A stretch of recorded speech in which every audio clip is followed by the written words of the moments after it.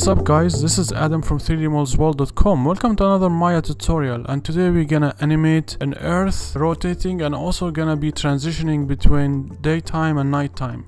And it's gonna be a really cool tutorial. We're gonna use all in Maya. We're not gonna use any After Effects or any compositing techniques. And the technique I'm gonna show you guys, it can be applied to multiple situations, not just for this case.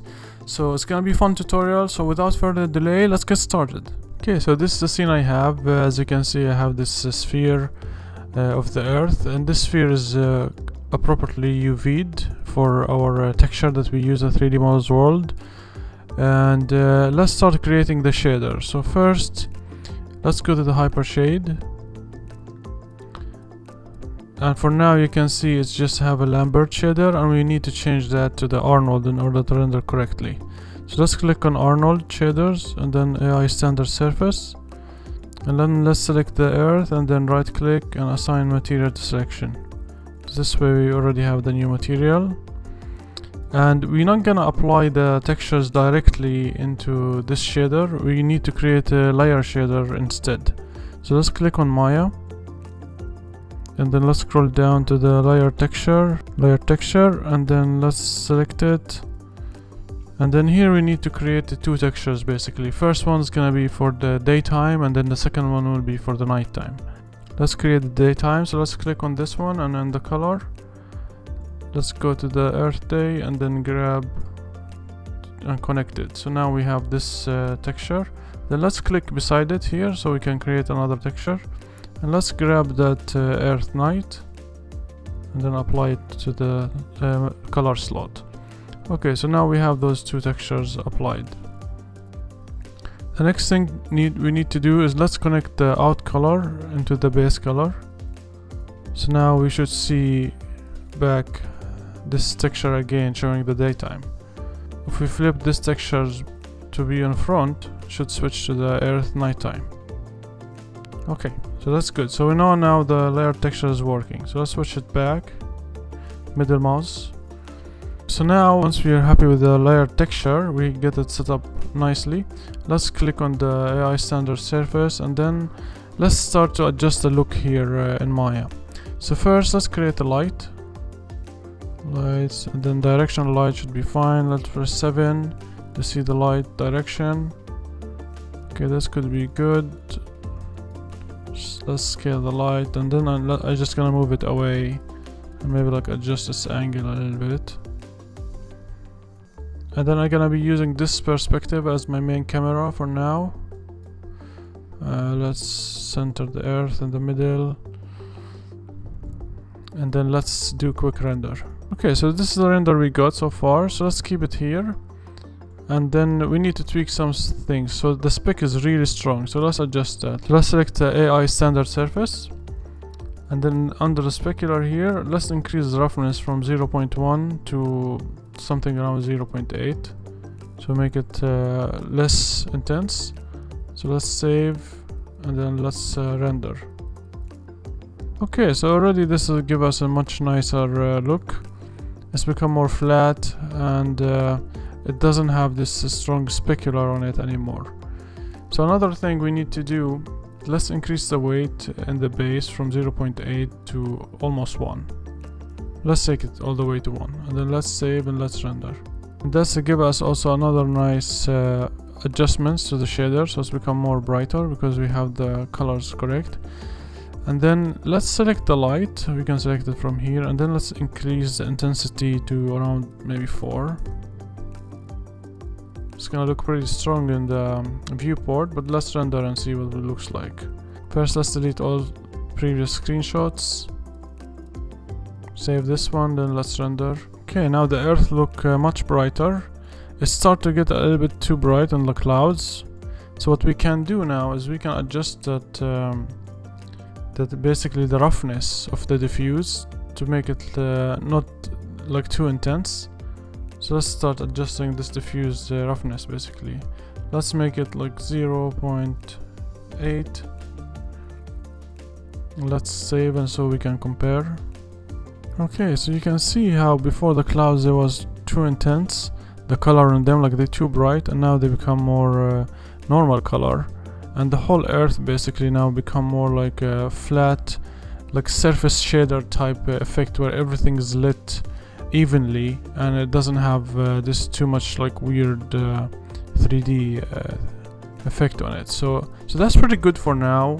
You know, the goal in this tutorial not to have like a realistic earth, but just like to achieve this nice transition of day and night animation. But we need to get the earth to look relatively good, and I'm pretty happy with this result so far.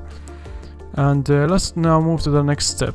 So now once we are happy with the earth, let's select the layer texture, and now we need to adjust the transition between the daytime and then the nighttime. So first let's select the earth daytime. So you can see here there's an alpha, and this alpha you can add an opacity map to it. Then you can control how is the transition going between this map and this map. So let's click on it, and then let's add the ramp. So this ramp basically gonna help us have the transition. So now let me close this viewport, and then you can see here there is start to show up some lights into the daytime. But now the map is really wide, and there's a difference between like you know, the opacity is really big, so we need to reduce that. So let's push the white here, and then let's bring the black here as well, and then let's see what we got. So now the map is flipped, so let's change that from the type from V to U ramp. Then let's check again, and we already start to see how this transition is nicely between those two elements. You can of course make it much more wider, the transition gap. See, so it's all up to you now. Let me try to make this smaller so we can see both. So now we can adjust these, and you can see it like in real time basically, which is really cool. So you don't need to really guess. But like for now, let's make the relationship between those two pretty tight, so the transition is not happening over long distance. So this way we can have a nice effect. Okay, so maybe something like that is good. And then now the way to basically animate this transition is pretty straightforward. We can go to the first frame here, and then you can select the first color, and then here and select position you can right click and set the keyframe, and then you select the white, and then the same thing, set keyframe. So this way we set keyframe on frame 1, and then we can go all the way to 200, and then you can move them one by one. It's totally fine because we know like the distance roughly how we want it to be. Now this way, if you go all the way there, it's gonna turn around 360. So let's tone that down. We don't need to go all the way, we just need to go to the edge. So let's try to find that, the edge. Maybe still, let's push it back more. Okay, so now we start to reach the edge. Let's push more forward. So maybe something like that. So you select key, select this one as well, and key. If you have auto key turned on, it's gonna automatically key for you. So now if we press play, you can see it's slowly transitioning between the dark, the day and night. So let's go back to frame 1, and then we can push these guys even further back. So we can have from like the edge to the edge. So let's do that. It should automatically key, it didn't, that's okay, so we can push it back. Push this one back as well. And then let's key selection. Let's key select it just to make sure it worked. Okay, so now we're good. So if we press play, you're gonna see the transitions going nicely between the daytime, nighttime. One more thing we need to do here before we finish the animation. Let's go to the animation graph editor, and you can see here there's a slow ins and slow outs going on into the animation, and we don't want that. We don't want the transition to become like to start slow and then go fast and then slow back. We want it to be like consistent or constant. So you can select these curves and press on linear here, and then let's close the graph editor, and then if you press play, now the speed is exactly the same and feels more like natural. Okay, so this is good. You can of course, let's go to like this frame, and then let's render frame. just to make sure it looks good here also. Yeah, and we can see while it's rendering, it's transitioning correctly between daytime and nighttime here. Okay, so let's close that. And then one last thing you can do in the animation, you can select the earth itself, then let's close the hypershade and then press S. Oh, I did it in frame 88, so let's delete that. Let's go back to frame 1, press S, and then go frame 200, and then maybe you can rotate it, the earth in Y, and then press S again. So now that the earth is rotating, but as you can see, it's stopped and then moves and then stop back, and we don't want that. We want it to feel the motion continuous, so we go again to the graph editor, and then we select the Y curve, and then we make it linear. This way the motion will be the same.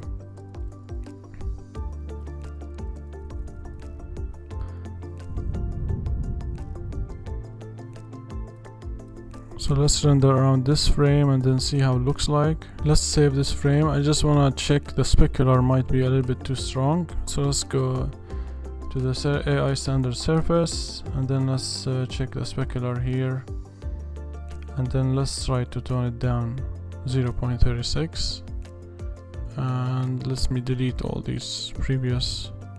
Let's save this one and let's render. Okay, that's much better. Okay, that's much better. So now we can see, before it had this weird speck on it, now it's become more natural. So the specular, I was having it too much, so you can tone it down. You can completely get rid of it, but it's nice to have a little bit specular. So just give it like a nice feeling, but without going too much. Of course, what you can do if you want to take this to the next level, you can always have an atmospheric effect onto the earth itself. Now we don't have any atmospheric effects on it, and it's just like we're relying on the textures and lighting just to get like this nice looking earth. But if you want to make it even better, you can have like a nice atmosphere surrounding the earth. But thus we can do that in another tutorial. For now, I just wanted to show you guys how you can animate this earth transitioning between day and night, and all in Maya, without using any After Effects or anything. Hopefully this tutorial helped you guys. Let me know if you have any questions, and please subscribe for more future videos. Feel free to check our website 3dmodelsworld.com for the links and for more tutorials and cool 3D assets. Until next time, take care.